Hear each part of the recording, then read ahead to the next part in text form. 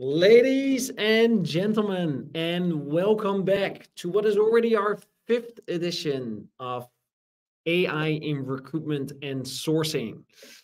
My name is Adrian Kolf, and I'm the co-founder and CEO of Matcher. And after a short break last week, when my dear colleague Andrew took over my responsibilities, whether you like it or not, I am back and I'll be your host today. Now, before I introduce our next and 5th speaker, let me tell you a little bit more what we do with Matcher and why we organize these webinars. Because our core business and focus is sourcing and recruitment, because we are an embedded talent solution provider. And our sourcers and recruiters work directly for clients like TikTok, Booking.com, Stripe, Revolut, Miro, and work fully embedded into their team for a fixed fee per month.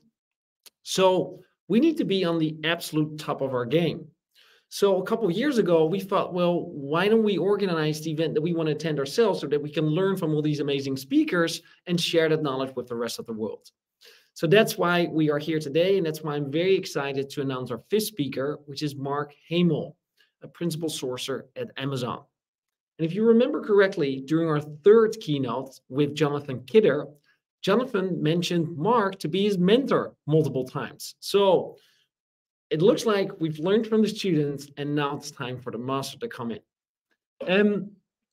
So, ladies and gentlemen, please welcome on stage Marc.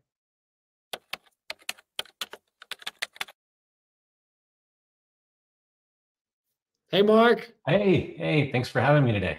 Yeah, amazing. So Marc, what do you think of that comment, right? So yeah. Jonathan called you his mentor.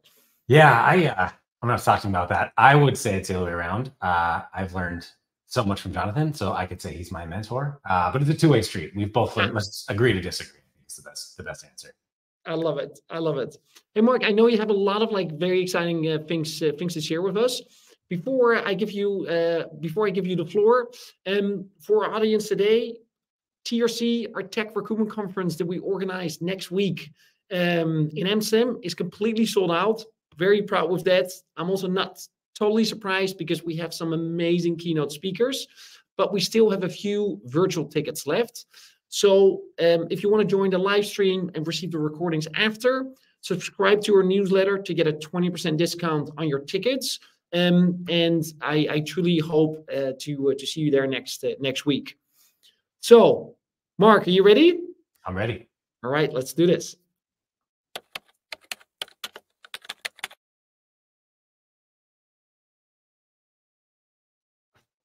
Oh, right. Well, thank you again for having me. We're gonna have some fun. We're gonna talk about LLMs, large language models, and what that really means in terms of how we use them with there's the Chat GPT is the most famous one, of course, and there's all these open source models, and we'll talk about kind of 3 things. 1, what they are, why we should even think about them, and why we should think about them as sourcing, really why it even matters. Then we'll talk about running some locally on your own computer and why that's beneficial. And then 3rd, we'll talk about things that we can do with language models on our own if we do run them open source or locally, and kind of why that's cool with a thing called LangChain. So it'll get a little technical towards the end. So if anybody has questions, please, please, please reach out to me. Like the conversation doesn't stop at the end of my blabbering.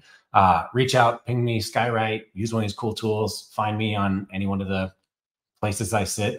You're all sorcerers, as Dean DaCosta says, you can find me. But there's my address, my email address on this slide. So two things. One, there's that soapbox I wanted to mention. But second, anybody who's listened to me speak knows that I'm a big Star Wars fan, and I use this image of Luke Skywalker. That's my face on Luke Skywalker's body. So I'm with the name Marc Hamel, which is the actor who played Luke Skywalker. That's why I did that. And backstory here, that's why I led with this. I took Photoshop courses probably, I don't know, 8-10 years ago, I think it was, to learn how to do exactly that. And because we're talking about generative AI, large language modules, pretty much the future of AI, this is what I did in Midjourney in about 5 seconds. And that's a way better picture, right? Like that's my face on a Jedi with some sweet hair.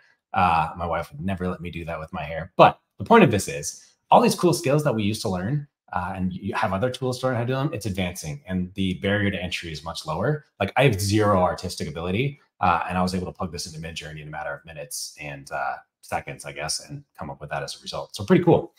And then the final thing before we kick off, this logo that says, "May the source be with you." I built this with Dolly on ChatGPT, and it was, you have to take several iterations because the text didn't come out the best. Sometimes it would skip letters and stuff like that. This is the best one I could get that says, "May the source be with you." But I just want to say, like, this is all with generative AI. So continuing that theme, what we're going to talk about is LLMs, which LLMs, large language models, is in everybody's discussion right now. So like you could feel like my heart can barely take no more about talking about these large language models, but we'll make it fun.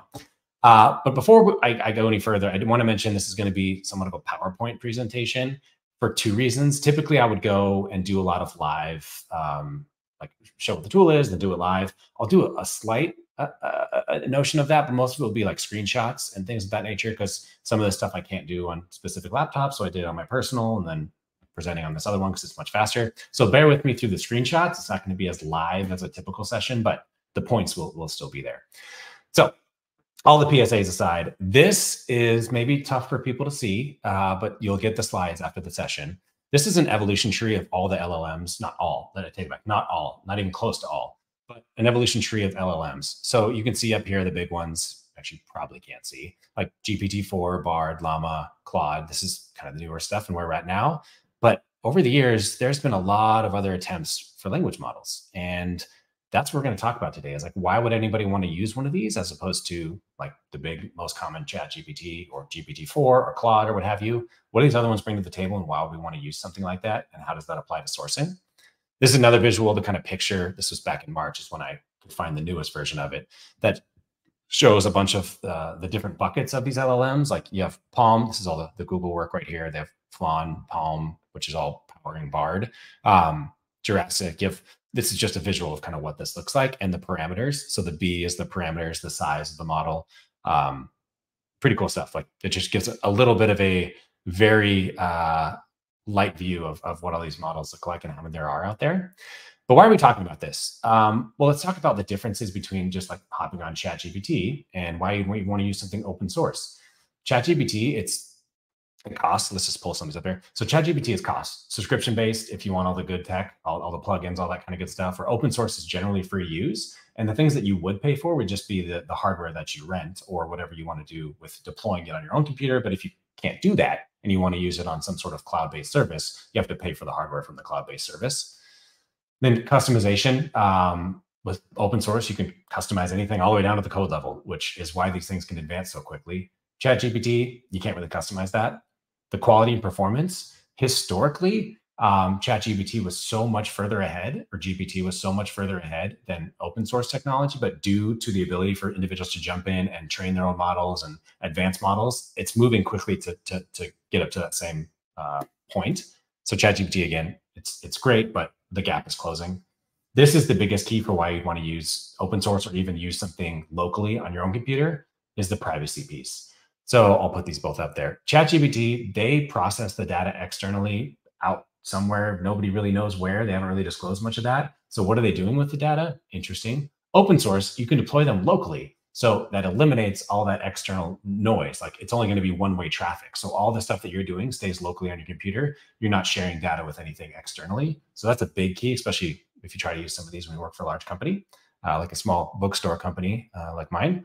And then the ecosystem as well, like open source is driven through like these thriving communities, and it really helps to innovate, and it really helps to just close that gap between what ChatGPT and GPT has done, which, like I just said, it's limited. And the last one's also key, the availability of models. So ChatGPT is just one model kind of, but then open source, and like I showed you that first graphic of the LLM tree, there's a lot out there. So it comes back to like a whole robust group of models that you can leverage. And why is this important at all? Well, does anybody, oops, oh, I know I did that. Let's just use the space bar. Who's this individual? This is Glenn Cathy, for those of you that don't know. He is the black belt Boolean, or Boolean black belt, if you want to call it that. The source is definitely with him. But why am I showing a graphic of him right here? Well, Glenn Cathy talks about something commonly in a lot of his sessions, especially like I was at Talent 42, I spoke up there, and he spoke again about this session, or his session was again about a topic that he typically brings up, and that's about search engine relevance. What is search engine relevance? Essentially, he makes the argument that these sources like Google search or DuckDuckGo or Bing search all return different results, and they can do so with the same exact string. So why is that important to think about? Well, who's to say these searching platforms, which ones to say the relevant is providing the most relevant results? Is Google's results the most relevant? Is Bing's? Is DuckDuckGo? Is one of these other ones? Not really sure. Typically, you'd think the most relevant is the one that gives you the most accurate answer, or the most, yeah, I guess we could say accurate answer. But again, what's going to be the most accurate answer? It really depends on what it's returning. So all of that aside, he argues that that is actually a good thing, because it allows for us to use different sources to get a well rounded view of different candidates. So maybe we use a string on Google, tap those results out, shift over to Bing, get new results. Like that's a good thing. And so that comes back to LLMs. Maybe we want to explore using multiple LLMs to try to get to the same source. Like if you exhaust all your resources and use ChatGPT for everything, you're only going to get the same set of results that others are getting, essentially.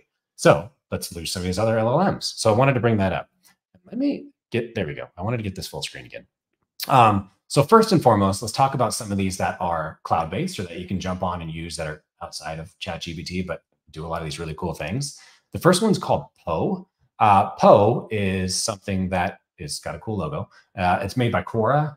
For those of you who've heard Quora, it's like similar to Reddit. It's like a big, it's a forum, pretty much a discussion forum. But their goal is really to just build a better ChatGPT app. And their other goal is they want to build the universal AI messaging client. But why it's cool, I'm going to shift back and forth between screens here a little bit. But why Poe is pretty cool is because here's what Poe looks like. This is a really just a place with all these chatbots. So if you go to like the official bots, which is the tab I'm on right now, you can see you can use GPT-4, Stable Diffusion, which is text to image. You can use Claude. You can use GPT 3.5. You can use Llama, which is the Meta's version of a large language model. You can also use things like Solar and Mistral, which we'll talk about in a little bit. And it gives you access to a bunch of other LLMs all in one source. So you don't have to go to Claude's website. You don't have to go and download Llama and try to deploy it locally. You can hop onto Poe, select one of these and use it. So it's very cool in that it allows you to access quickly some of these other LLMs, which again will give you different results than other ones were. So Poe is a very cool resource for it. You can also pay for Poe, which gives you access to like a higher limit of use with GPT-4 and other sources.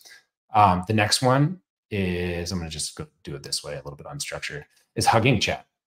So Hugging Chat is from Hugging Face, which is the place where everybody's going to want to go to for models and get, I think they have like 300,000 plus models right now on there, but they have the ability to deploy some of those. So if you go to Hugging Chat, you can select your model right here, which they have access to Llama, they have Llama Code, they have Falcon, they have Mistral, a few others, and you can also do web searching enabled. So that's a pretty cool tactic, because a lot of the other ones are just trained up to a certain date. Like I don't know exactly the current date, but I think it's like January now or something like that with GPT-4 of 2022.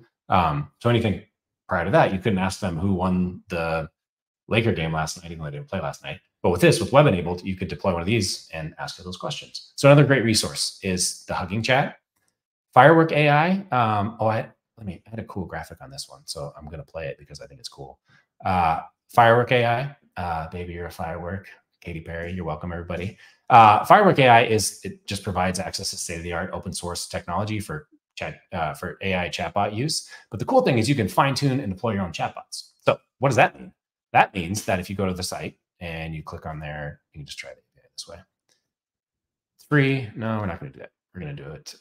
We're just going to go down and do it the basic way. So here's the list of all the LLMs that you can use. You can use Mistral. You can use Llama. You can use all these crazy other ones, all this down here. But then you can have add-ons. This is kind of where you fine tune. Let's say, like, here's language. I think there's like a Chinese one.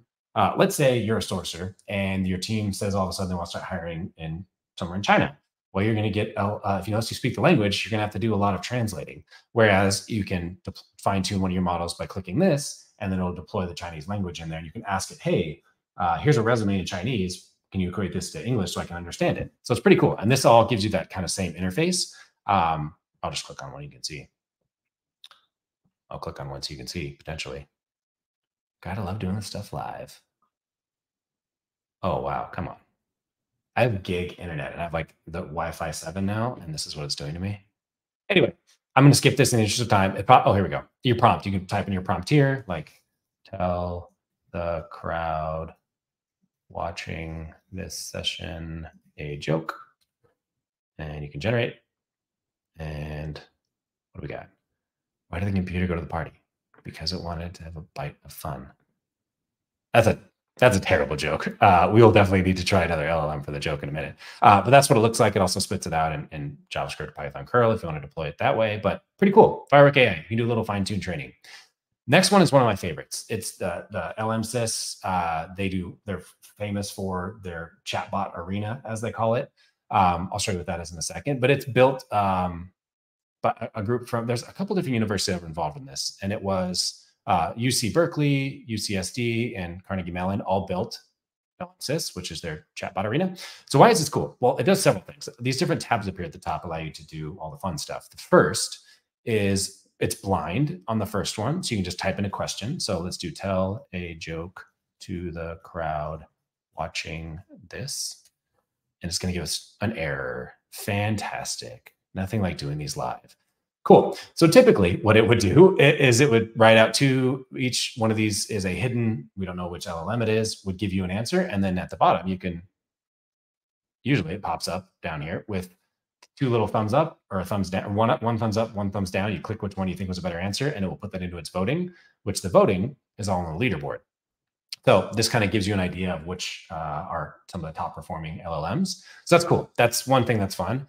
You can also do them side by side and select which one you want and then pick which answer is better. So fingers crossed this one works. Tell a joke to the crowd watching this. Please don't.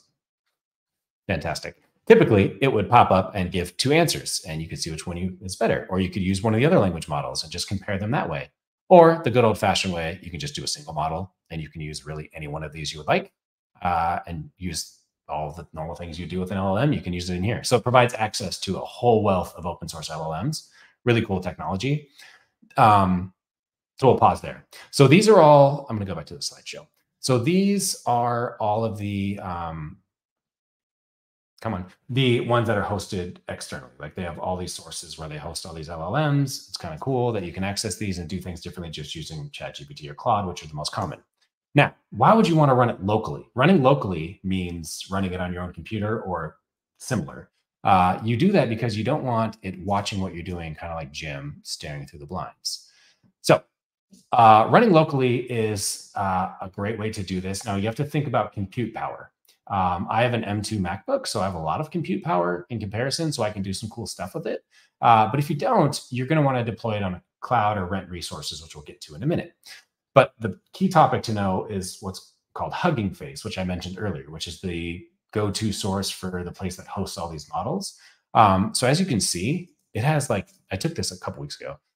This has almost 340,000 models. And models are the LLMs essentially, if you go to like the text generation ones. So I mentioned like Llama and all these other LLMs out there, it's got a bunch of these that are fine-tuned in different ways. So we need to know this because this is where we're going to get our models from that we download and use. And this is a session I'm not going to do live because I'm not going to do this on my computer that I'm on right now. I did this on my personal computer to take these screenshots. But there's 3 ways that are very easy to use to deploy a model locally, as opposed to not having to go and sign up for ChatGPT. The first is called text generation web UI. That's literally what it's called.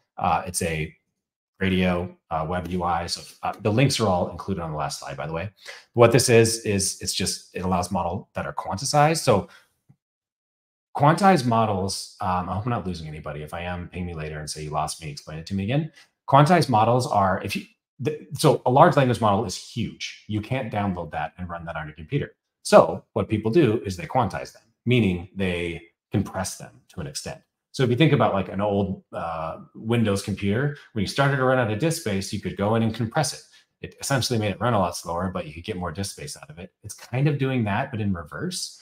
So think about like a box of, I'm making this up, so this works. Think about a box of colored pencils. You have like 32 colored pencils, meaning you can have different shades of different colors. So you could go and like get the exact shade of brown you're looking for just because you have 32 options to choose from to be very precise.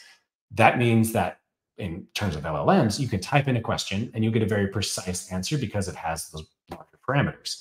If you quantize a model, you take 32 colored pencils and instead you have 8. You could still get the color you want to. It would just be, a little bit different of a shade. It wouldn't be the exact ideal shade. So the precision goes down a little bit, but you're still getting the larger answer. So for example, if I'm to say like, tell a joke to the crowd, it would be able to tell probably the same joke it normally would. But if you gave it some real precise parameters, tell a joke that was created from 1954 to 1955 in the month of January, blah, blah, blah. The more precise you get, the less accurate it'll get. So that might be a weird way to word it, but that's what happens when you shrink a model or quantize the model. But that's how you're able to download them, is because they're shrunken down, but you can still use them to almost their full extent. So it's a very wordy way of saying this is what it looks like when you use this one called text generation web UI. You just type in the model here. I just did one with Alberos. It was just an open source one I first grabbed. You type in the model and you download it, and then you click load.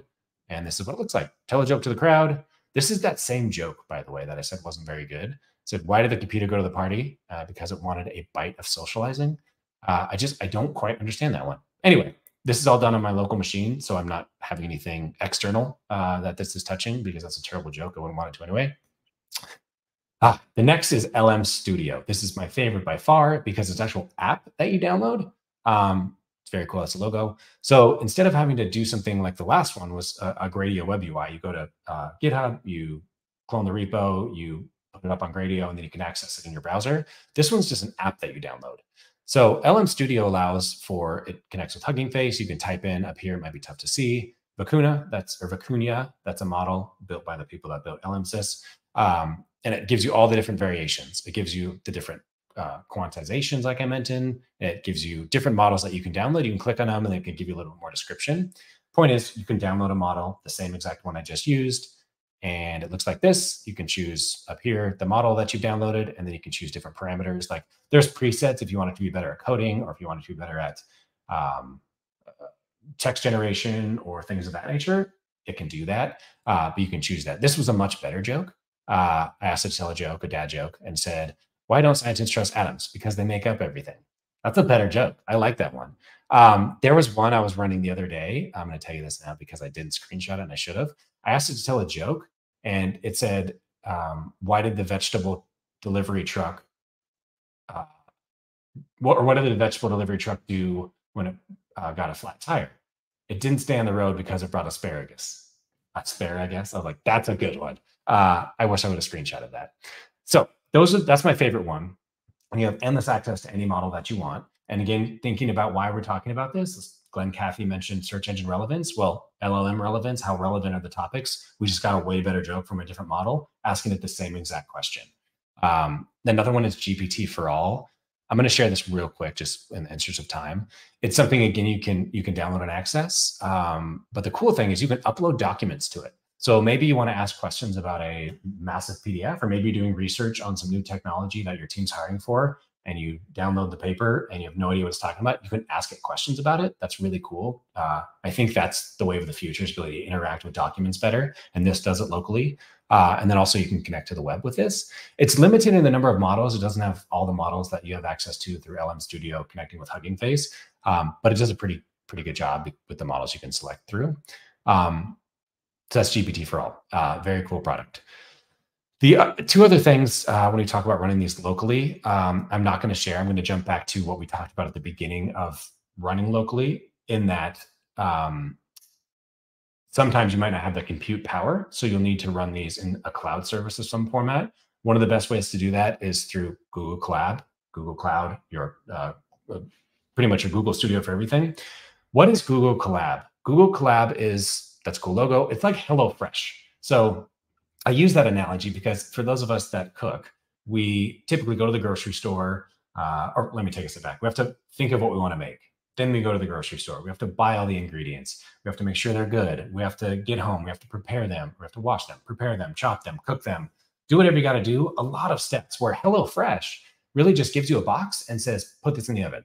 So it's pretty much just teeing you up for everything you're going to need very quickly and gives you all the resources you need right away. So a collab is a notebook where really all you have to do is just push play and it will run the code for you. I'll show you an example of that in a second, but it's free. There's no install. It uses resources on the cloud, and it's pretty much seamless with your own Google Drive. So anything you want to do with it, it loads up to your Google Drive. And it's, like I said, everything's pre-installed. So what does that look like? Like I said, this is a play button. You just push the play button and it will run all the code for you. You don't have to sit there and write code. You don't have to error check code unless it comes up with them. You can kind of diagnose that as you need. But it's, again, it's like HelloFresh. You just put it in the oven. You just push the play button and it downloads and runs the code for you. So this is cool because, again, all the things I mentioned to you before about running them locally, you usually have to do something somewhat creative and run some code in your own terminal and deploy the model. Whereas Google Collab, you don't have to do that. So this is just a GitHub repo. All of the resources are at the end. Everybody will have access to those, of a bunch of these models. And this button right here says Open in Collab. So this is the screenshot of what it looks like on GitHub. You just put Open in Collab and it will take you to a Collab notebook where you just push the play button.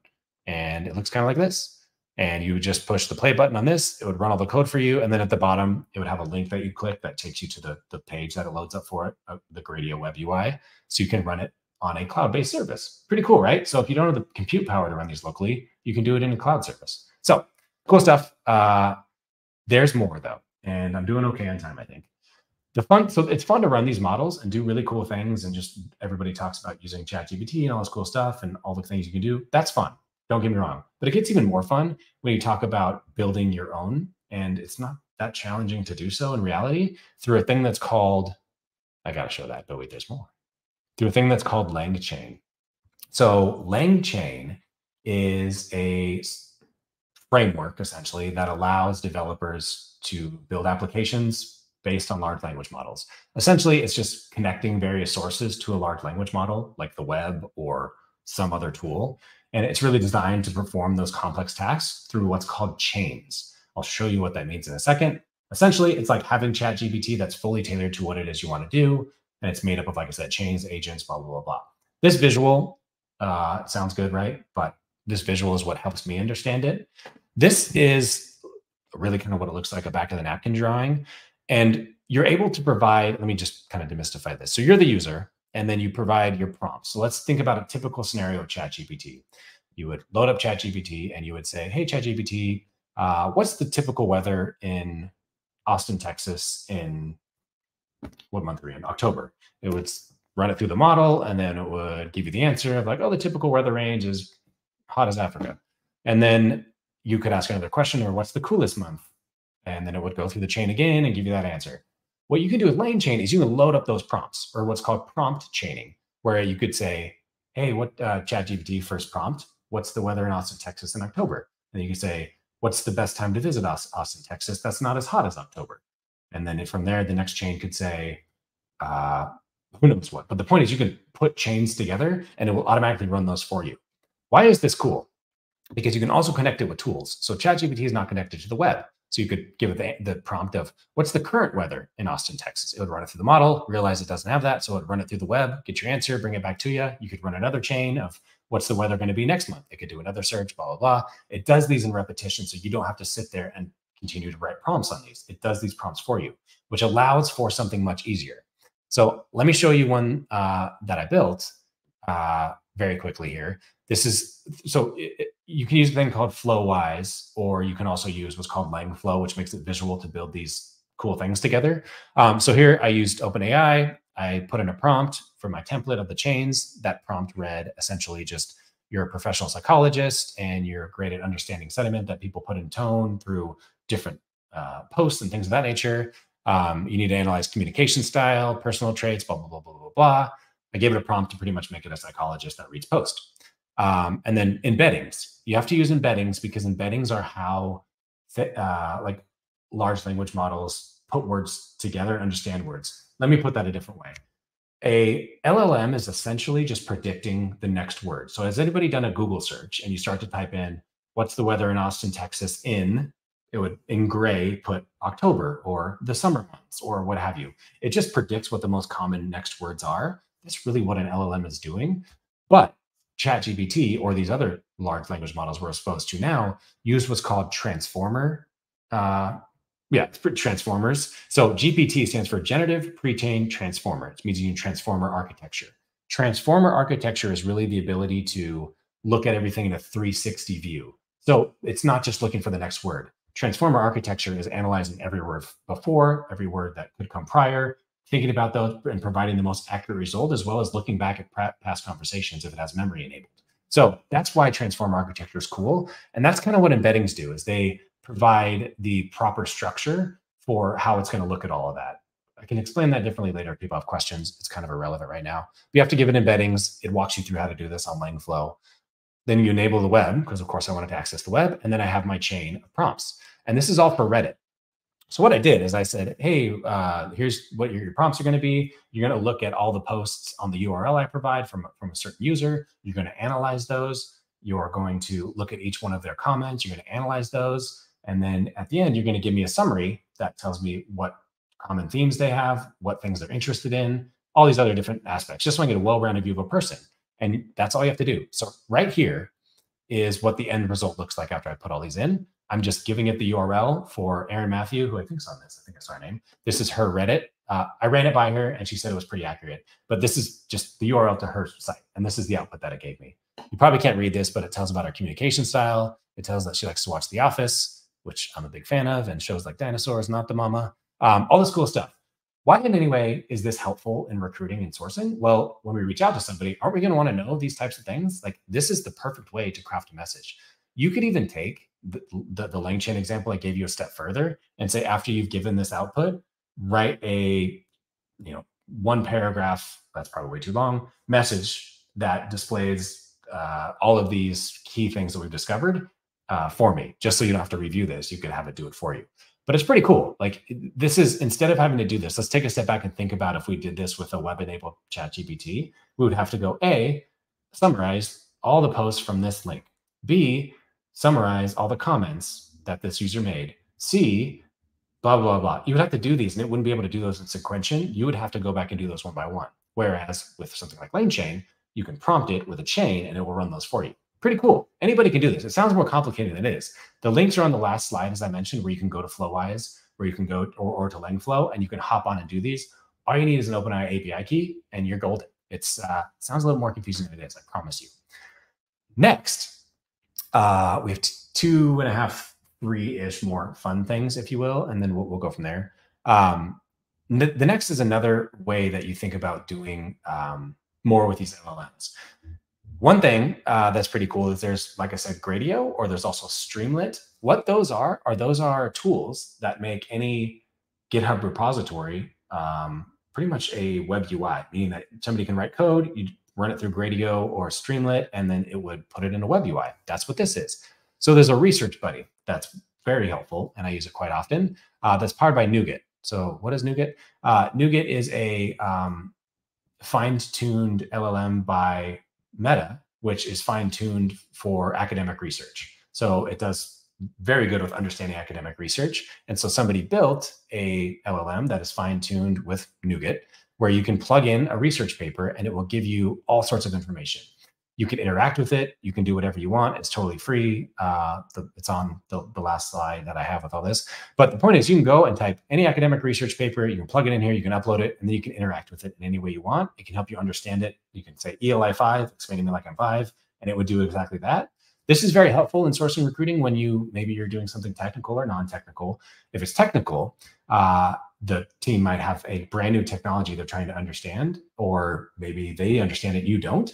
You could go to the academic research paper or just some sort of publication and tell them your background, what you understand, and keep that in mind as it's explaining it to you in that context. So very helpful. I mean, when you think about the real lift that these LLMs and tools provide, it comes down to rapid access to information. So if you think about in the past, in that scenario where you had to learn a new technology your team is hiring for, there's been many times that you just have to go to Google and start Googling terms. How much time do we spend actually Googling terms than we do actually reading the results? I think it's probably about even. This type of technology provides rapid access to information, so it eliminates a lot of that Googling, if you will. Also, you can tailor the results. Like maybe you like analogies and you can ask it to give you analogies, or maybe you like a step-by-step bullet point process. You can ask it to give you that. So again, it opens the door for rapid learning, which I think is the real big wave. And another thing, Stack Overflow, that's a site that developers typically go to solve problems. So if you have a problem, for example, it's used for many things, but one of the biggest ways it's used is if a developer is running into an issue, they can post the issue in Stack Overflow and then people can comment on it. It's just a big forum for answering questions, essentially. The web traffic on Stack Overflow has gone down like over 50% since the release of ChatGPT to the larger public, because you can get rapid access to information. So that's what this is doing with NuGet. It's very cool. Another one, this one's one of my favorites. We're going to skip that. Is what's called Adrenaline. Not that type of Adrenaline. It's a different tool called Adrenaline. It is pretty much an LLM fine-tuned on various natures of coding and writing scripts. And it's something you deploy on GitHub. And when you download it, you can deploy it directly on GitHub. And this pops up on any GitHub repository. And you can click it, and then you can interact live with an LLM indexing the repository. Let me explain that in a different way. How often have you ever looked at a repository and thought, this is cool, but I don't quite understand what this is saying? You can say exactly that to it and explain it to you in layman term. Or maybe your hiring manager says, this is the product that we're building. It's built off of this open source repository. We need to hire people that have done similar work. You can ask it that exact question. You could say to it, what are some similar repositories to this one grip tape that I'm on? It will give you a whole bunch of those and give you reasons of why. So you can interact live with the repository. It also comes in a Chrome extension. I don't like it as well. It also has a web UI you can hop into. Again, I don't like that as well. I like this live interaction on the page. So that's Adrenaline. I highly recommend it. It's helped me learn a ton, whether it comes to actually like building my own things or trying to learn about other tools. You can interact live with a GitHub repository. That's huge if you're a tech recruiter. I would highly recommend Adrenaline. Links are on the last page. The last one, because I do want to leave plenty of time for questions, and I'm doing good on time. The last one I want to share is what's called Lava. ChatGPT, if you're a pro user, recently released the ability to insert an image and ask it questions about images. Again, that's cool, but you can do this open source with what's called Lava, for example. Kind of looks like that. That's their unofficial logo. It's built by Microsoft Research with partnership with University of Madison, Wisconsin, Columbia. I'm going to skip this and just show you what it does. So Lava, again, it's a Gradio web UI. You can take any image you want. I have not done this, so this is going to be a potential trial and error. Let's see. I think I have let's try this. Is this the workflow? Yeah, let's see if this can do it. I'm going to see if it does. This is like a LangChain workflow. Let's see if we can just have it explain the concepts on within the image. Let's see if this works. If it doesn't, oh well. This image diagram illustrates the concept of publication. Pretty good. Pretty good, actually. Yeah, not bad. What I would, I got a better example. I think I prepped this one with maybe I didn't.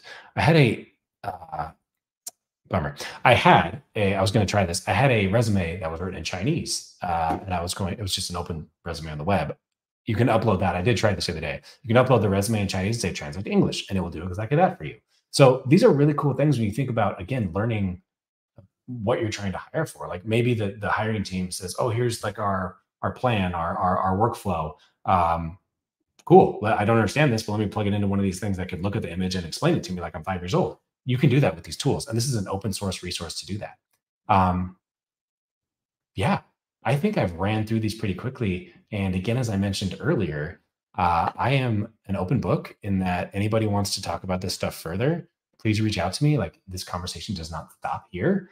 And I'll kick it back. Yeah, happy to answer questions so we can do some Q&A.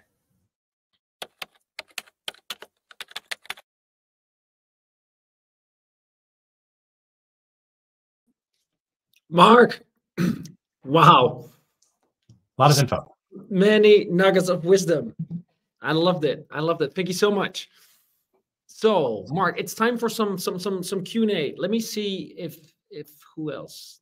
For anyone still in the chat, please ask your questions now because I definitely have a question for you, Marc. Yeah. The LangChain example that you showed.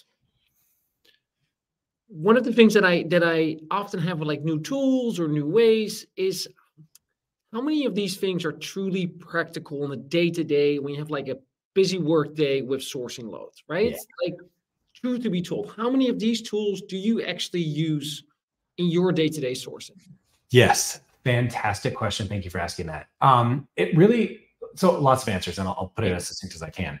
First answer, they are practical if it's specific. So the example I gave about the Reddit example, I originally went down the path of trying to do this for LinkedIn because I wanted to get an easier view of profiles I'm looking at and have the ability to summarize rapidly the profile, but also pull out unique nuggets. Like there's people that list accomplishments in various places throughout their LinkedIn, list patents. Like sometimes we don't always get to that point, but we want a well-rounded view of the candidate. So I went down that path and I spent way too much time trying to get that to happen. LinkedIn is very tough to scrape, all these other things that made it almost impossible to do. And I thought Reddit might be a good example because it's mostly open source stuff that I can access. So I shifted gears and went towards Reddit.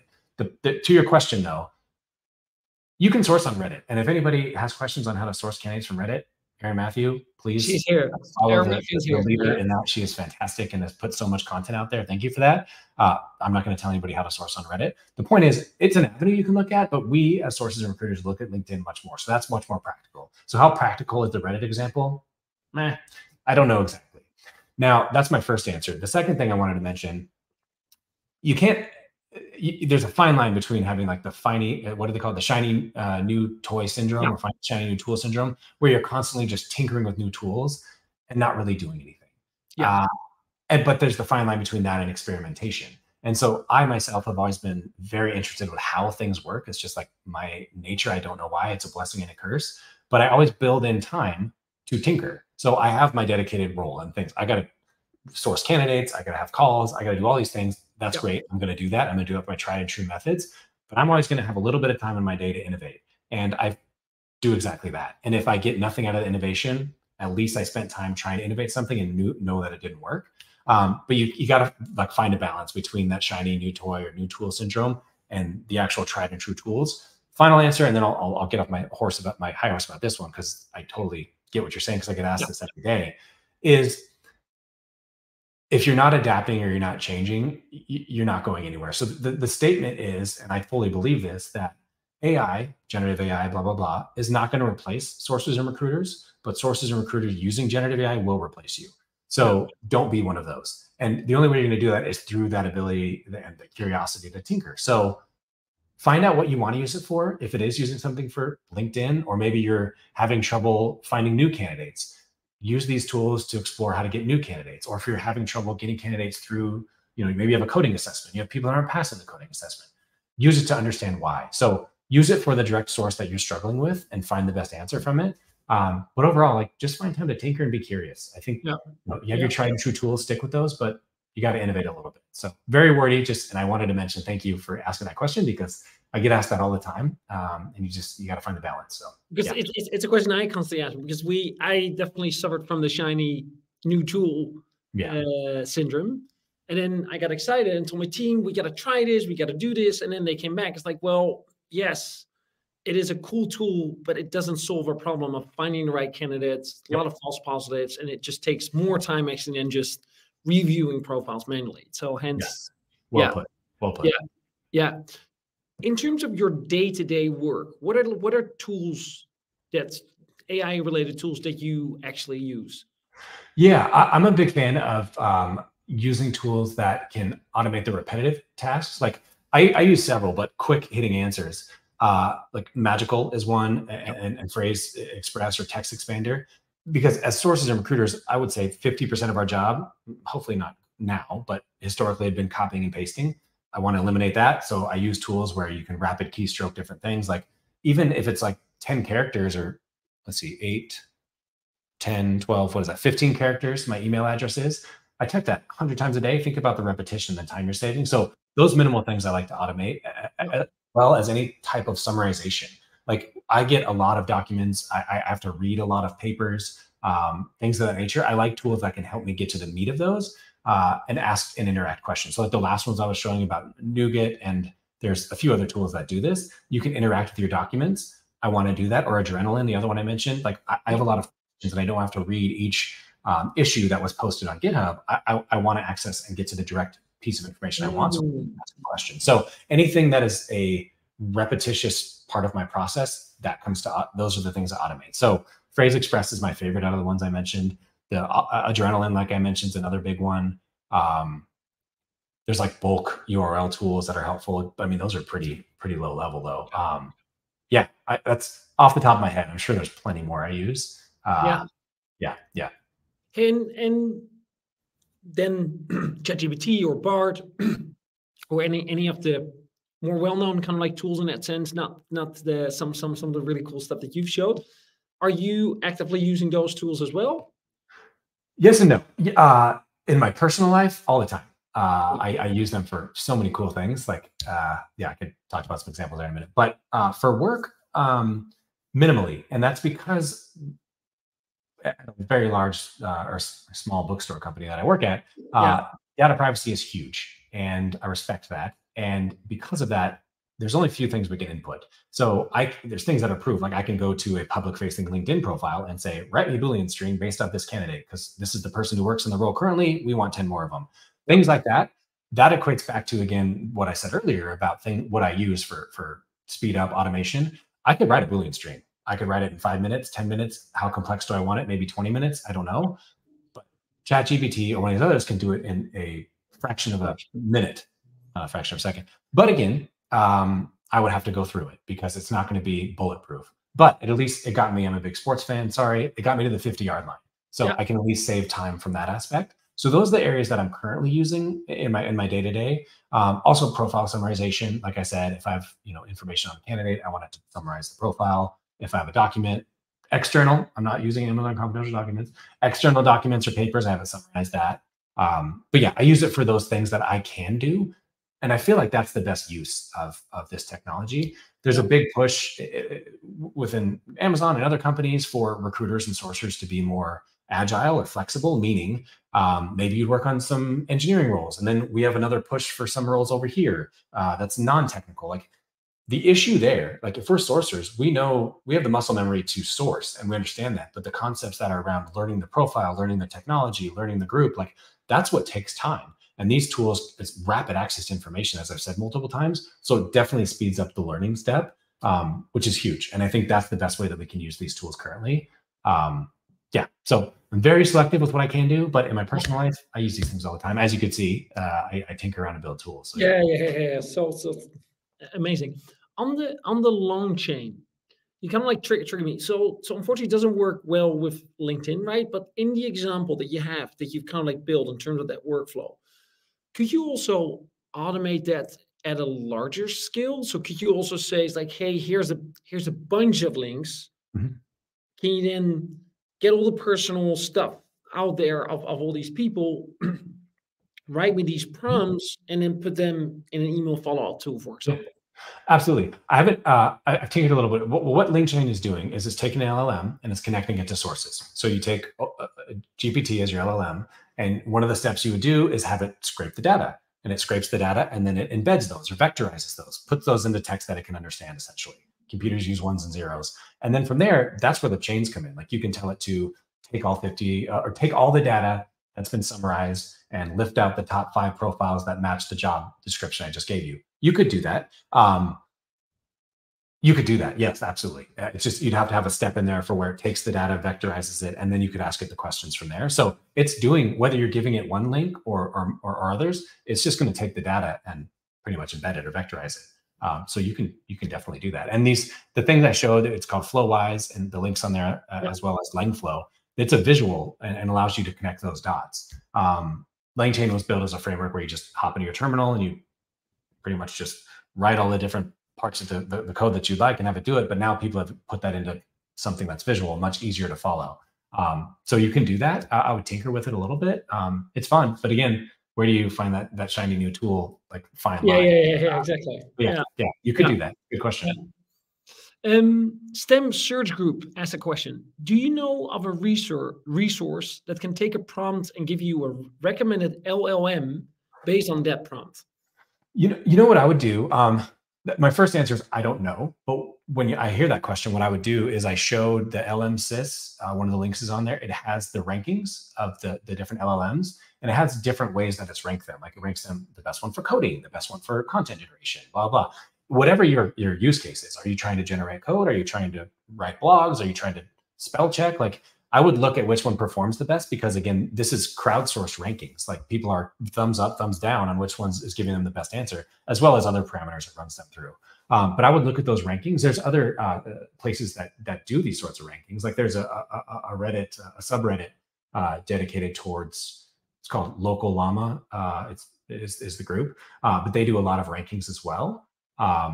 But that's why I would approach it. But I like the question though, is there a way that I could go to a source and say, I'm looking for the best rated or the best performing LLM for coding, and it gives you the top answers? I'm sure that's out there somewhere. Is that another prompt?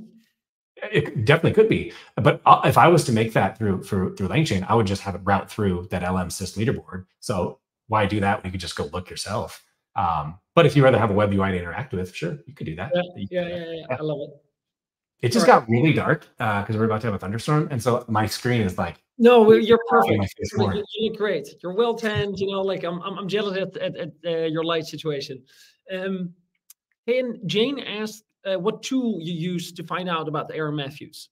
That was the LangChain one that I built, just with those different chains. Again, the example is shared on the slides, as well as the tool to build them yourself. But yeah, you take the LLM, which was OpenAI, you give it the prompt of I want you to be a psychologist and analyze wording and tone and context, and then you give it the set of the prompts, which would be some look at all these comments, summarize it. Look at all these posts, summarize it.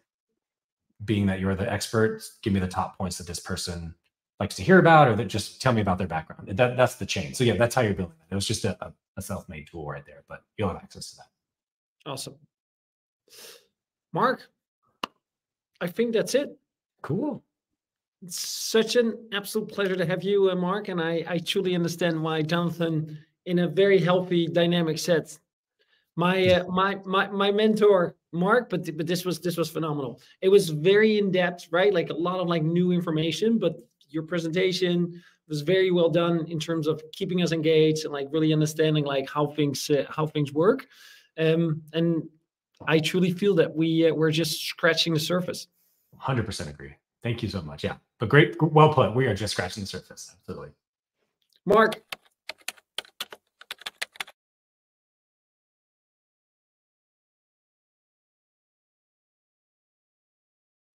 All right, ladies and gentlemen, that's it. That was our number 5 speaker. We have one more to go, but next week we're going to take a short break to only return in full force the week after. So we are going to have our next webinar series on the 9th of November. And then we're going to be talking about AI recruitment by the founder of MetaView, Seattle Magos, and he's been living and breathing AI for a very long time and has built an amazing tool as well with MetaView, but he will truly talk about AI, that AI will save recruitment. The recordings and presentations will be shared, so don't worry, you'll get all of those as well. Connect with Marc. If you haven't connected with us already, please do so on our LinkedIn and on our YouTube channel. And don't forget to subscribe to our newsletter and get the 20% off of our virtual tickets for TRC. Thank you so much for coming. Don't download next week. Down to TRC. The week after, we're going to be back with our last AI recruitment webinar series. Thank you so much.